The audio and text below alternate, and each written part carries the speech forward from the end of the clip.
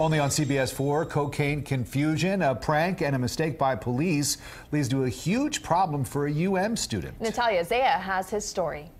University of Miami student Jonathan Harrington admits his idea to use powdered sugar to prank his resident advisor at his college campus apartment was not the brightest idea. Why on earth would you decide to pull this prank?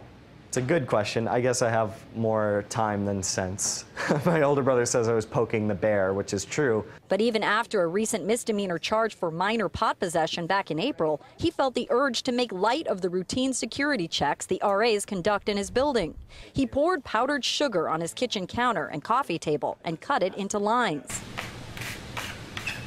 With the confectionery powder in plain sight next to a few aspirin pills, Jonathan thought it was obvious this was a bad joke. I was like, hey, I guess you're here about this powdered sugar prank. And they told me nobody's laughing.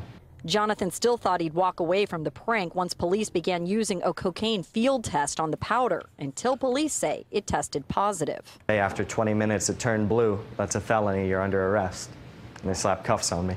Jonathan spent the next 2 days in a county jail charged with cocaine possession. Jonathan finally bonded out and found out the state dropped the charges against him because the crime lab found indeed that the coke in question is really meant for non-narcotic sweet treats.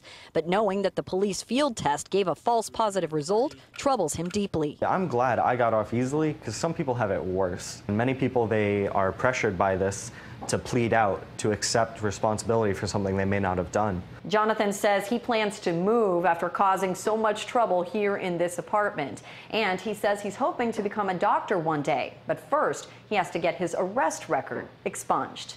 Natalia Zaya, CBS 4 News. Well,